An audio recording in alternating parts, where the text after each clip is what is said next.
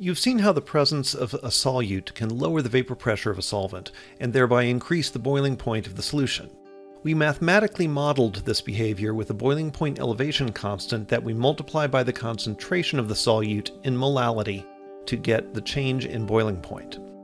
There's a similar effect on the freezing point of a solution, which can be modeled in the same way. In this case, the freezing point goes down instead of up, so the phenomenon is called freezing point depression. These three phenomena can be summarized in this phase diagram. We have the decrease in the vapor pressure of the solution, which can be determined at any temperature.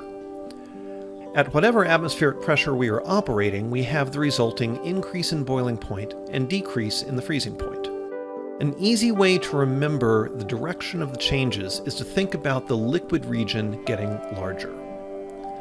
While we discussed a molecular level explanation for vapor pressure lowering, which led us directly to an understanding of boiling point elevation, we are not going to go into a similar molecular level explanation for freezing point depression.